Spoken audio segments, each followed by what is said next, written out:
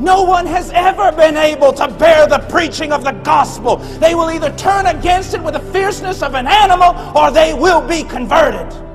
Throw yourself upon Christ. Trust in Him. Trust in Him. We are not called to build empires. We are not called to be accepted. We are called to glorify God. Eternity. The day you stand in those granite halls before the Lord of glory and kings. The greatest men on earth are divided and split and called. Some cast into eternal hell and some invited into eternal glory. Live for eternity. These Olympians, how majestic they are, but only for a moment. They start training when they're 4 and 5 years old. They never do anything but train until they're 22. They run a 9-second race for a medal they hang up, and that's it. Cannot you give equal for eternal things? There is one there who is infinite in glory, and you will spend an eternity of eternities tracking Him down, and you will never get your arms even around the foothill of His mountain. I can't live like this anymore. I can't live just reading books.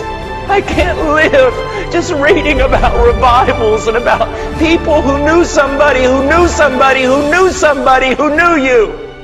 So many different things you want to know and do, and all the books. Get out a book on God. This one. For it is for this we labor and strive, because we fixed our hope on the living God. This is not some martyr thing in which we uselessly give our lives to nothing only to be pulverized without hope. No! We serve God, and God will honor us. We have fixed our hope on that, and that gives us strength. Strength.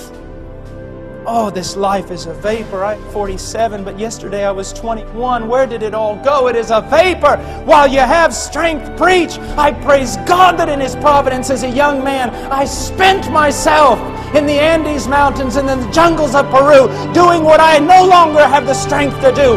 While you are a young man, while there is strength in you, labor with all your might. Take those stupid video games of yours and crush them under your feet. Throw the TV out the window. You were made for greater things than these. If you're a child of the King, nothing on this earth can satisfy. Nothing. I want the power of God on my life. Then something's got to go. I want to know Him. Then some separation has to occur. Anything it takes. You have to literally be before the Lord. Lord, anything it takes. Anything it takes.